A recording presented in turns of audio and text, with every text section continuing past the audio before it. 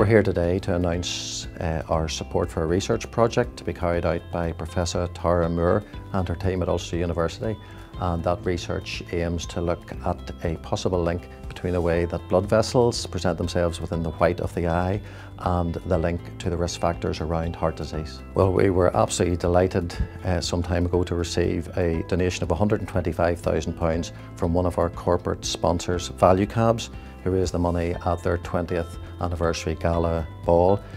So we are about to launch our Heart Strong campaign, and hopefully at the end of that campaign we will be able to match the ValueCabs funding with a further £125,000, bringing the total investment in this project to £250,000. This research at Ulster University, which is funded by Northern Ireland Chest, Heart and Stroke, images the front of the eye. It uses very advanced technology available on a smartphone, and it is aligned alongside routine eye screening.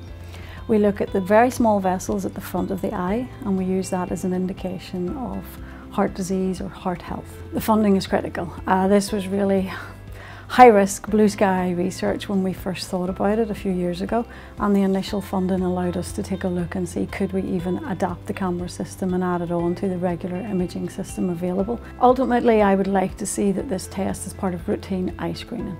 In years to come, it would be part of your routine eye test if you're wearing spectacles and you're going in to have an eye test. In doing that, they would be able to screen the front of your eye, those small vessels. The health of those vessels would indicate the health of the vessels in your heart without having to have invasive MRIs or scans or any particular expert cardiology test.